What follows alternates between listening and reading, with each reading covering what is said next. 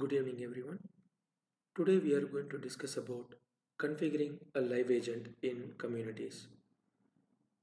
So what we are going to discuss is enabling the live agent, assigning the permission, creating a community and how to configure a live agent in community and live testing.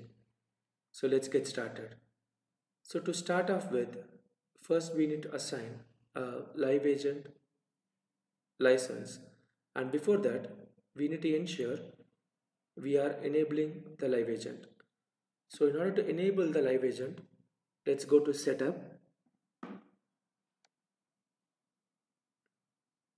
and let's click on live agent settings.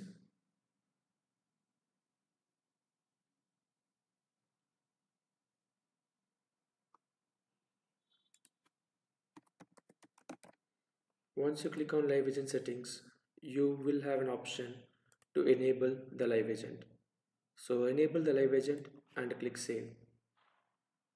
Once you enable the live agent, we need to assign this license to the users. So in order to assign, let's go to users. Under manage users, just click on user and choose the user with whom you want to give license. So as of now, I'm choosing myself, and once the user detail page is opened, just click on edit and provide live agent user license. So live agent user, I'm highlighting it and just click on save. Once you provide the license, now we need to configure the live agent. So live agent is categorized with skills, configuration and deployment. So first we will configure the skills. So in order to configure the live agent skill, just go to skills under setup, click on new and you can type anything. So I'm providing skill name as web support, and under the as of now don't assign the users, just assign the profiles. So as of now I'm assigning system administrator profile, standard user profile, and yes, these two, and let me click on save. Once this is done, we need to create live agent configuration. So in order to do that, just type configuration in quick find box.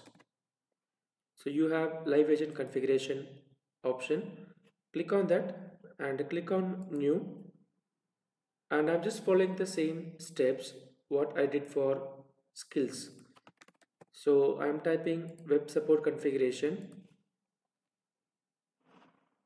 and under the list of profile I'm choosing standard user and system administrator, and let me click on save. After this we need to deploy the live agent. So under setup, let's click on deployment and I click on new.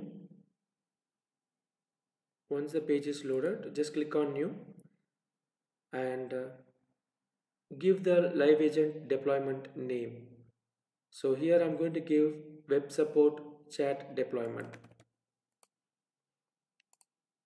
and under the chat title I'm providing my company name. So you are feel free to give any option. Now, once we did this, we need to enable the live agent in sample console.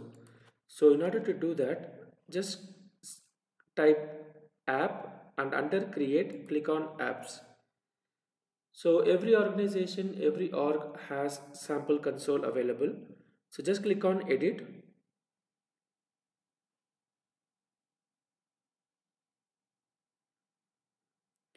and you will have an option include live agent in this app.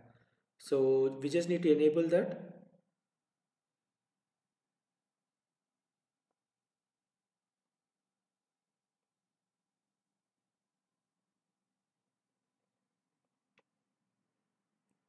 So we have this option include live agent in this app and choose the record or pages